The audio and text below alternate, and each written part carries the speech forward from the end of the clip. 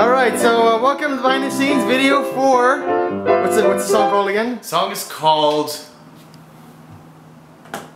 Days Go By. That's the song. Right, Days Go By. See, when you do these once a week, sometimes you forget what they're called. Days go by, the sun keeps setting. Maybe I am done regretting. Usually on YouTube, things that are fast and very like poppy do well, you know, that's kind of what does well on YouTube, and we know that. But we were getting a lot of comments from you guys on the one video we did called Don't Ask, Don't Tell, where, you know, it's a very romantic, very, you know, very strange and in a romantic way, I don't know, a song, very slow, and we thought, hey, you know, people seem to like this too, and we wanted to test the boundaries in a way of what the YouTube audiences might like. By the way, isn't this cool? This is a animation I just did, and we're thinking of putting that in front of every video, sort of just to like, AVbyte! But we're thinking instead of having squares fall down, we're thinking of having like music notes, you know, like just like tumble and fall over the place.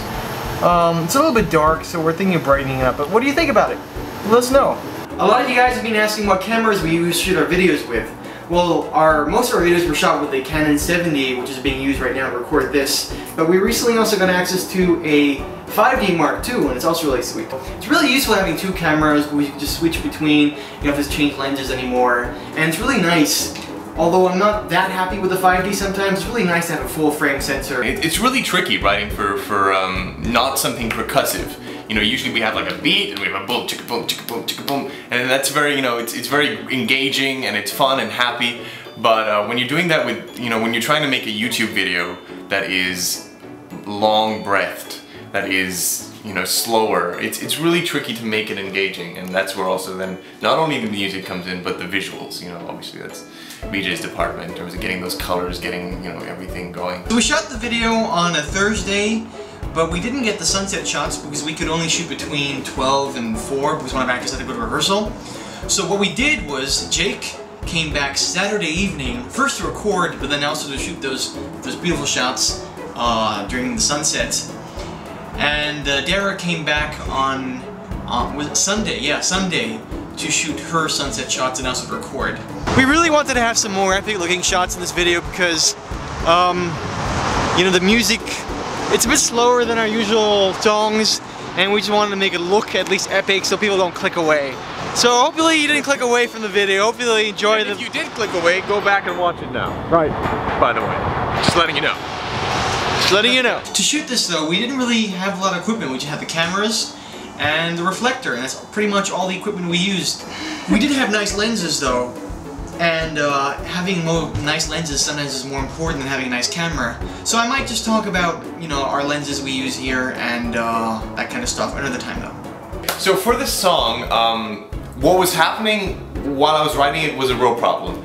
I was stuck, in my head was stuck this song that I've been listening to a lot by George Gershwin called I've Got a Crush on You. And in fact, if you go listen to that, which you probably should because it's beautiful. Oh man, it's selling out my competitor. It's very similar to what I wrote. Basically the way that one goes is...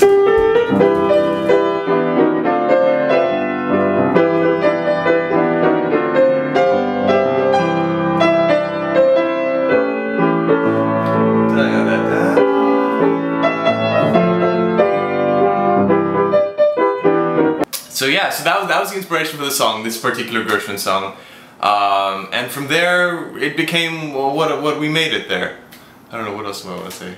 Saturday, the sunset was okay because there weren't that many clouds in the sky. And you really, I feel like to get an epic sunset, you need clouds to really sort of capture the colors and the light. Sunday, oh my god, the sunset we had on Sunday was really priceless. That was very beautiful. Because the sunset was so epic, there were a lot of shots that, wow, my hair, there were a lot of shots that I could not fit into that we could not fit into the video, because the video is kind of short. Shots like this one, or this one. Such great shots that we just couldn't fit into the video.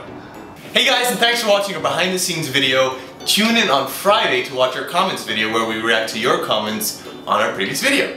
See you then!